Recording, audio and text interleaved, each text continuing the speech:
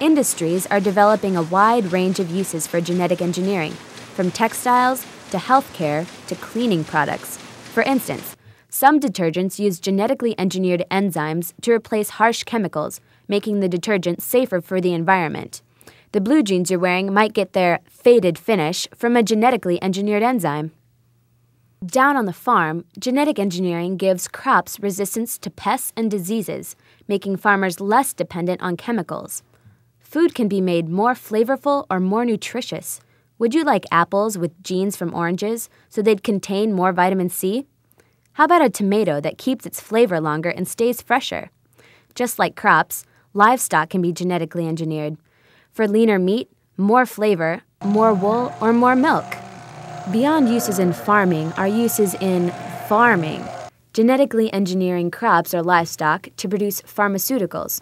A glass of milk might be brimming with an antibiotic. Imagine eating a banana engineered to produce a vaccine. No more shots! Some of the most promising and powerful applications of genetic technology are in the field of medicine. Researchers are using it to diagnose and predict diseases, and to develop therapies and drugs to treat devastating diseases like cancer and Alzheimer's, diabetes, and cystic fibrosis.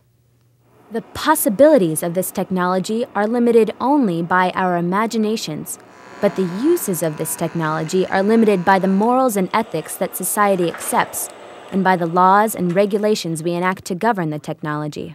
Technology is really neutral.